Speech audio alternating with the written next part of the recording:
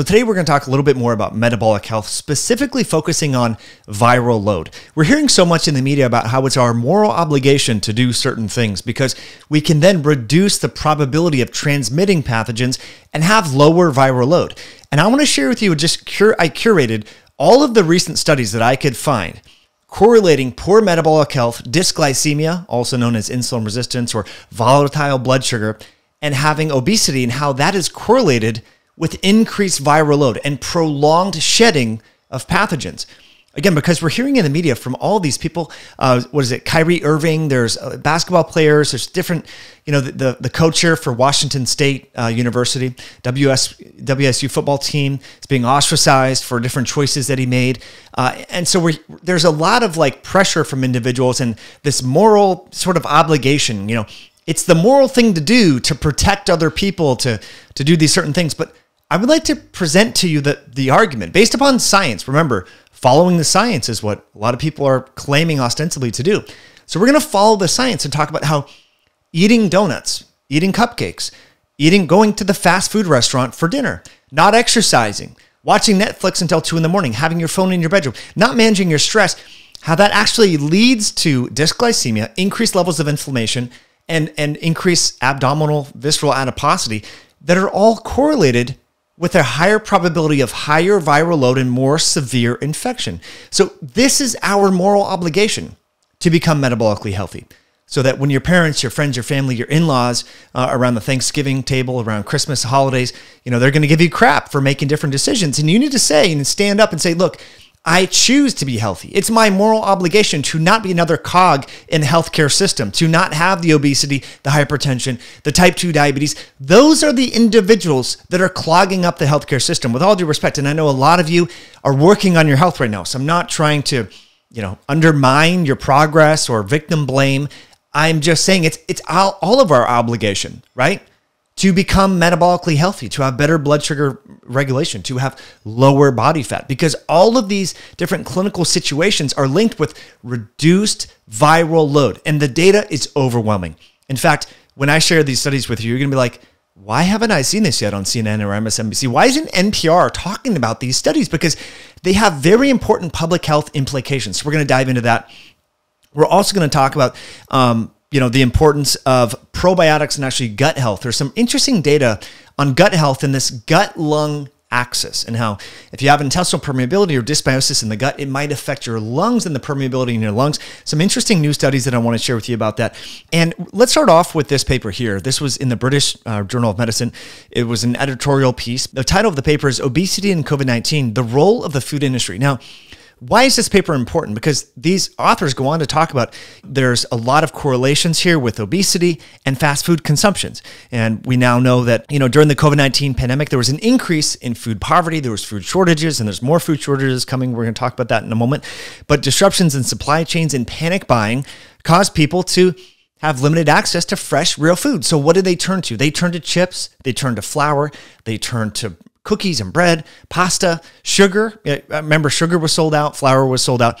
So people were impulse buying. And then there was all these thinly veiled advertising campaigns by the food industry. Remember, we're going to support healthcare workers. I remember Chick-fil-A in Portland, Oregon was delivering fried chicken sandwiches to hospital workers. And we all know the story of Krispy Kreme's donuts, don't we? So there's been all these incentives for various interventions, and they're all from the food industry, but there's no outrage. There's outrage for people who don't wear a mask. Oh, there's outrage, if you're on the airplane and you happen to have your mask below your nose, people will get really irritated with you. Like, what are you doing? As they're crushing Cheez-Its and drinking soda. They're going to be mad at you for the mask being below your nose while they willingly weaken their immune system and increase the probability that if they get exposed, they're going to have a more severe disease. Like, it is insane, right? But yet you have scientists who are pointing this out. Hey, where's the outrage? Where is the medical community and the media and the politicians talking about the role that the food industry has had in worsening this virus that should be relatively benign for most people if they didn't have the underlying health conditions, the hypertension, the diabetes, the overweightness, that is a direct result of consuming the food that the food industry sells, which, by the way, our government subsidizes. So, those Hostess cakes and all of the Oreos and all this processed food that costs like 99 cents, whereas an apple or an avocado or a bag of nuts are very expensive. You're like, well, how is this happening? Because the government is subsidizing these ultra processed, monocrops, the soy, the corn, the wheat, and canola and so forth. So interesting paper here. I think people, if they care about saving lives, should be really upset with the food industry, should be really upset with the politicians who have repeatedly voted yes on the Farm Bill since 2003. One of those politicians is actually leading this country right now. So people should be upset. Now, why are we putting this out? Because we are now seeing again empty shelves, supply chain shortages and all this. And I don't want us to miss this critical window to favorably change our habits. So they're talking about how there might not be turkeys for Thanksgiving now because there's a shortage in the labor for processing these turkeys after the fact. So guess what? Go to Craigslist.com. I reserved my turkey today, not from Safeway, from a local farmer who happened to have heritage turkeys that are out there, just eating bugs and things like that. Eating what turkeys should be eating. Okay, you can start growing your own chickens because these labor shortages, I don't know if they're going to resolve themselves anytime soon, especially if there's a winter surge and all of this sort of stuff, which I actually predict that there will be. I don't think it will be as bad, as maybe last winter because there is more immunity, but I do believe that we're going to see more and more cases and all of this. So I don't want us to miss this window of opportunity. We shouldn't be relying upon importing food from other countries to serve the citizens of our own country when we have very fertile land here. So please, friends, go to farmers markets, call a local rancher, farmer, try to buy more locally so that when there is, empty shelves, you don't care. You're like, as long as I have basic necessities, you can make your own soap if need be, right? We can all become a little bit more resourceful. So go to Craigslist, reserve your turkey. It's easy to do to process a turkey. I've done videos on this. I can link them if you'd like. A lot of people didn't like those videos. They want to buy the meat and be so divorced from the process, which I think is part of the problem. It leads to waste and overconsumption. So we need to be more involved. This is what people did. You can do this with your friends and family. Okay, really fascinating paper. We're going to dive into this. The title of this is Elevated Glucose Levels Favor SARS-CoV-2 Infection and Monocyte Response Through a Complex Mechanism Known as this Hypoxia-Inducible Factor 1 Alpha via Glycolysis-Dependent Axis. So there's a lot of jargon in this title of the article here in Cell Metabolism. But to make a long story short, the scientists found that the data suggests that, and they used monocytes from real humans. Some were overweight and diabetic, and some were not. And they found that individuals with high circulating levels of glucose may be more susceptible to infection, SARS-CoV-2 infections, and have viral load. So they were able to test this hypothesis by infecting cultured monocytes from isolated obese diabetic patients and compare those to healthy controls. And they found that the viral load was dramatically increased. You can see here, it's statistically significantly increased in the individuals who were overweight and had diabetes. So altogether, these data indicate that elevated glucose levels directly promote viral replication and cytokine expression. So we've known now about this immunometabolism, how our metabolism, how we curate and redistribute energy in our body is intimately involved in our body's immune response. And aberrant metabolic responses, hyperglycemia, glycemic variability. We've talked about the at-home hemoglobin A1C test by biocoach.io. Phenomenal test to see where you are at in terms of your glucose regulation over the long haul. Right? We know that there can be ebbs and flows in our fasting glucose, but our hemoglobin A1C reflects our baseline or our average glucose level. So I will link that below. You can save using code HIH10 over at biocoach.io. Okay, we have a lot of stuff here to continue to talk about. We're not going to really dive further into diabetes, although I will share a few references at the end just so that you have them. They're in the notes here, they're in the video. But this correlation with obesity, as we sort of transition gears here to the role that obesity has in terms of having increased levels of viral load, this is not known. This is not new. It's been long known, even in influenza outbreaks and so forth, that overweight individuals have prolonged viral shedding. They have changes in their breath, more virus in the breath, and more viral variability. And it might be, I think, this is really why I want to share this podcast, that we should be promoting metabolic health if we're concerned about new variants emerging. Because if you think about more viral load means more viral replication. So we're hearing so much about, well, the vaccinated versus the unvaccinated. The unvaccinated are super spreaders, are causing the prolongation of this pandemic. But you're like, well, if you're overweight or you're obese and you have high viral load, even though you are immunized, there's still a lot of virus replicating. And just over time, through random chance, a mutation occurs. If it's selectively advantageous, then that virus would then have increased transmissibility and so forth. So I think there could be something here with regards to overweight metabolic dysfunction and the emergence of new highly transmissible variants. And we're going to get to an article here that actually talks about that. And that is yet another reason that we should all have a moral obligation to eat more real food, to exercise, to manage our stress, to focus on sleep and circadian rhythms. So I think that's really, really important. So this is not new. I've shared a lot of, this is a great image here from Ryan et al. And so they talk about how body fat is a reservoir for coronaviruses, and it's linked with prolonged viral shedding because of these receptors. So we're going to get into all that. But first, friends, I want to welcome you all back. It's Mike Mutzel. I'm grateful that you're tuning into High Intensity Health Radio. Hopefully you're enjoying this video. If you are, you can hit that like button, leave us a comment below. That tells YouTube that people like you might like this video as well. That goes a long way. Also, the number one thing that you can do to help this video and this podcast platform, whether you're listening in iTunes, whether you're watching on YouTube, is to take this URL and share this URL directly. Send a text to your friends and family. Say, hey, I think you might want to watch this video. I think you might like to see some of these scientific studies that you may not have seen on your network news, things like that. That goes a long way. Now, we have a great new electrolyte product coming out that features red mineral salt, an array of bioavailable minerals like potassium, calcium. You have the sodium, of course, and then also taurine and creatine. So this is a multi-ingredient electrolyte combination featuring red mineral salt, not this USP salt imported from China, right? We're trying to get domestic ingredients. So all the minerals, by the way, friends, are derived from Utah, from Albion in Ogden, Utah. And then we also have, of course, red mineral salt, which is down south of Provo. So you can support your body's healthy hydration and also optimize athletic performance by going over to myoscience.com. That's MYOXCIENCE.com, myoscience with an X.com.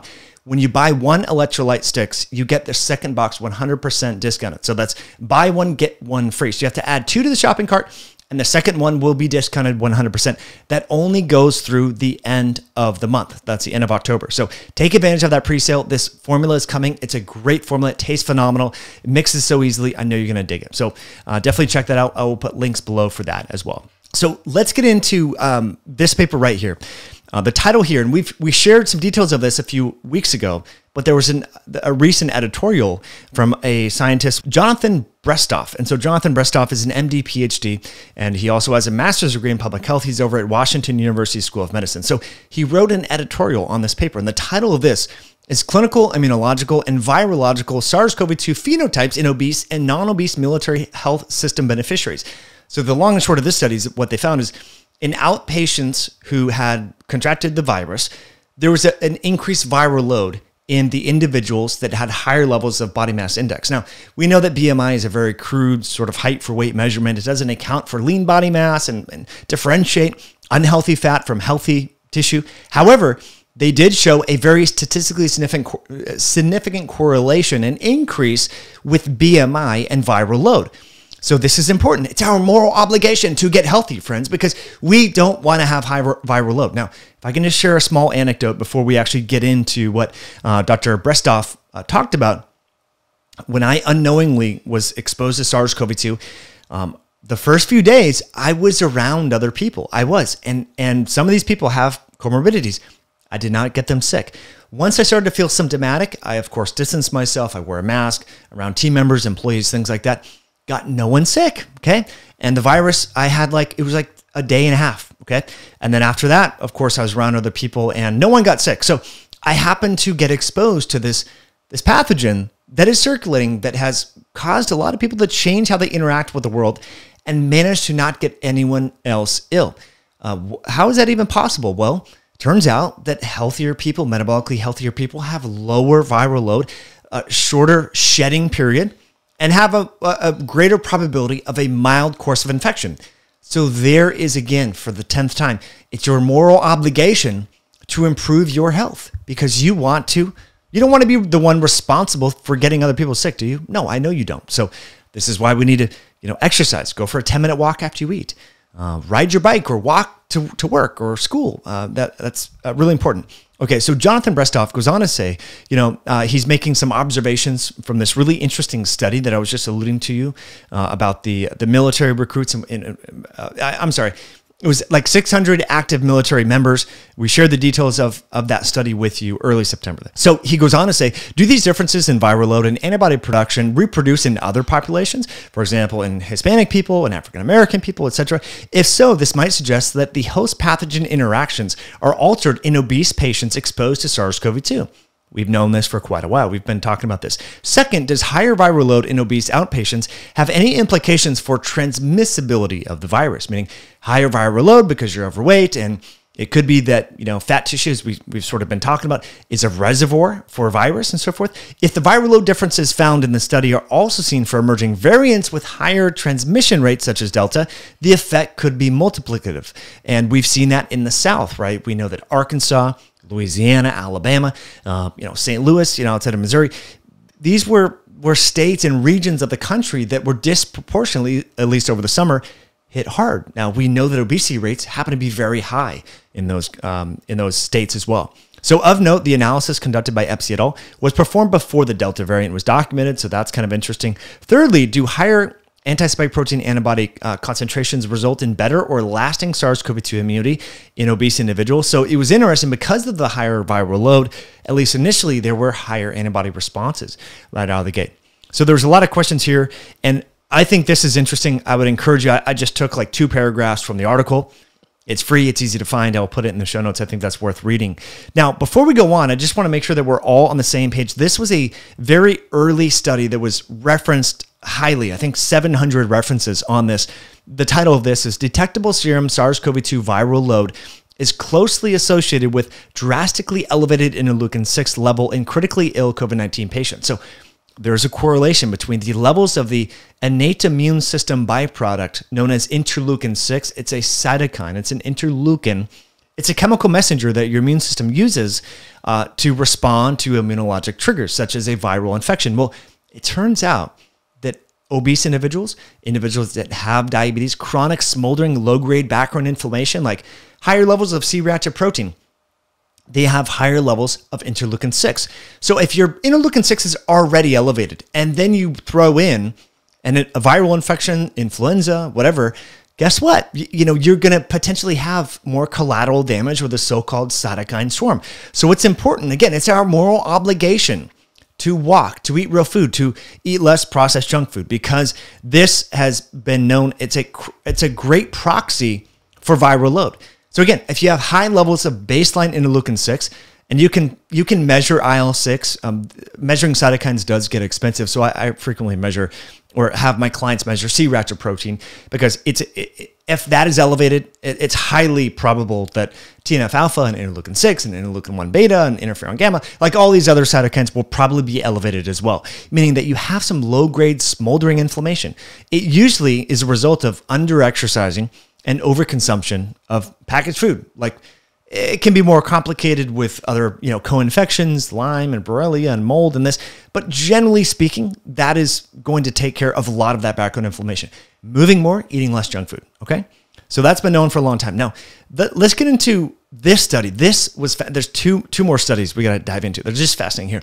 The title of this one is Association Between Upper Respiratory Tract Viral Load, Comorbidities, Disease Severity, and Outcomes in Patients with SARS-CoV-2 Infections. So this was in the Journal of Infectious Diseases. This is not the Journal of Conspiracy Theories Research.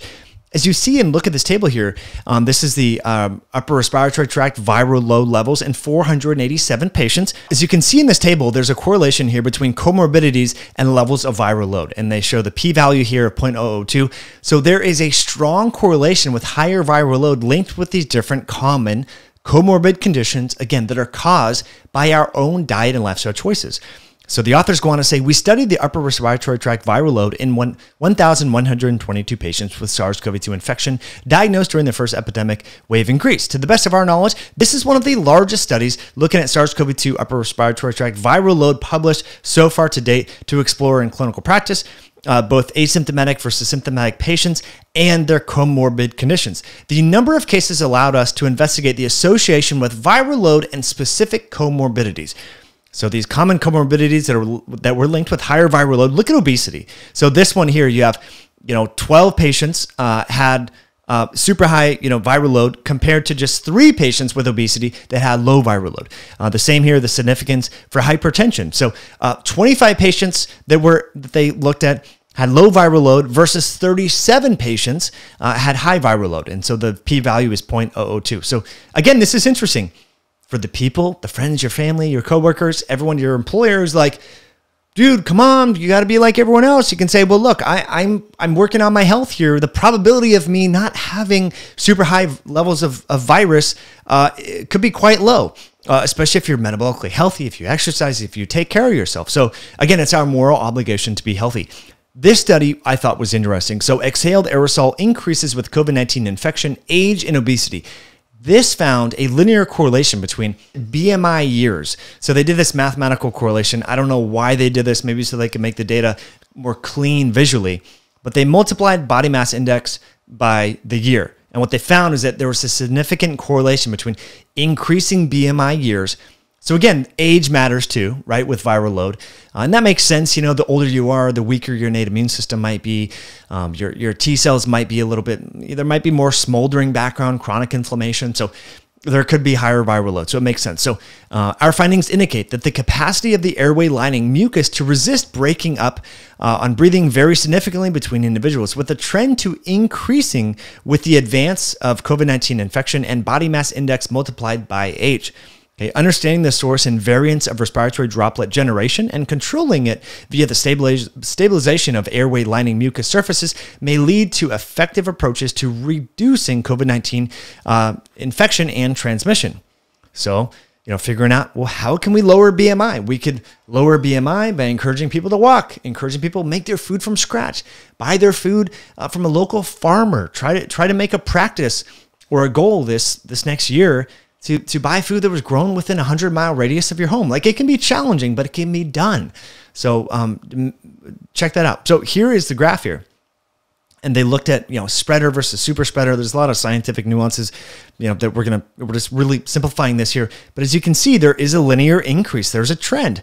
The R value, the R squared was 0.98. So it's, this is a correlation here, strong correlation. It doesn't tell you the direction of causality, but there is much higher viral load found in increasing BMI and increasing age compared to younger individuals. So you can see here the low spreaders mostly are younger individuals and lower BMI.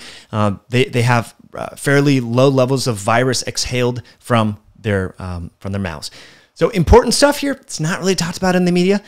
Again, this might be deemed as fat shaming. This might be deemed as victim blaming and all that. But I like to just share with you the science. I think this study is quite interesting. So let's get into a little bit more about the gut, about gut health. I'm a huge fan of eating whole real foods. We know that diverse array of real foods actually support microbiome diversity. We know exercise actually supports gut health. We know that not over-consuming alcohol, that managing our stress, getting a good night's sleep, all these things can actually improve the integrity of the vessels and also the epithelial tissue in the gut. And that might also affect the lungs. There's this gut-lung axis. So the title of this paper is Obesity and Diabetes as Comorbidities for COVID-19, Underlying Mechanisms and the Role of Viral Bacterial Interactions. So you can see here, there's the non-obese, non-diabetic lung, and then there's the obese type 2 diabetic lung. And you can see here, there's a co-infection. There's a virus and a bacteria together. The virus is hijacking on this bacterium. So we've seen this co-infection thing go on where some people might get COVID, but then they get a bacterial lung infection, pneumonia, that could be underlying dysbiosis. So various studies have actually shown that if you have dysbiosis, you're more likely to have severe outcomes with COVID. Now, you might say, well, what is dysbiosis? Dysbiosis is imbalance in your gut bacteria. Now, this could happen for reasons that you have no control over. For example, how you were born. Maybe your parents decided to have a C-section delivered birthing process. Maybe your mom didn't breastfeed you, so you had infant formula. Maybe you were given antibiotics because persistent ear infections.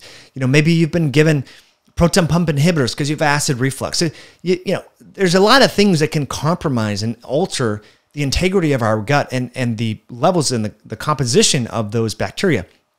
But there's a lot of things we can do to improve that. You can take probiotics. You can take Saccharomyces boulardii, the probiotic yeast. You can eat whole real foods. You can have more olives. You can have more fermented foods. You can make your food from scratch. Processed food, especially having something like French fries, pizza, cheeseburgers with bacon and bread and all that. Highly processed carbs with fat together is a bomb to not only cause dysbiosis, but compromise the integrity of your intestinal epithelial tissue, which can then potentially lead to these sort of co-infections and alter the gut-lung axis. So here we go, the synergistic viral bacterial interactions and the severity of COVID-19. It is already well established that the microbiota can directly or indirectly impact the outcome and differential viral infection. Viruses bind to bacteria through lipopolysaccharide. We've talked a lot about this, especially in my book, Belly Fat Effect, so check that out. Or peptidoglycan. And this binding can provide an enhanced attachment of the virus to its receptor on the surface of host cells, thereby enhancing its infectivity. So the idea that the virus can sort of hijack its way into the body like a Trojan horse onto bacterial, gram-negative bacterial lipopolysaccharide, which you all have. We all have 5 grams plus or minus of LPS. LPS, lipopolysaccharide, is just this appendage on gram-negative bacteria. It really shouldn't be getting into your body in systemic circulation. But again, if you're eating milkshakes, Pop-Tarts, cookies, processed foods, Cheez-Its, chicken nuggets, French fries, then guess what happens? You alter the balance of bugs in your gut. You compromise that single cell lining called the intestinal epithelial tissue, also known as leaky gut. And the viral bacterial sort of Trojan horse interaction that we were talking about can cause the absorption of pathogens, whether it's SARS-CoV-2 or other pathogens, and that binding can effectively increase the viral load in the lungs, as this paper just said. So on the other hand, respiratory viruses can promote bacterial pneumonia, thereby altering the microbiome in the upper airway tract and promoting bacterial accumulation in the lower airway tract. So just really, I think this stuff is super fascinating. So here is just more text here. Whereas the gut-lung axis is established as an important determinant of severity in pulmonary diseases, the role of metabolic endotoxemia in severity of COVID-19 remains poorly investigated. Nevertheless, several groups have reported significant changes in gut microbiome and in LPS levels in patients with severe forms of COVID-19.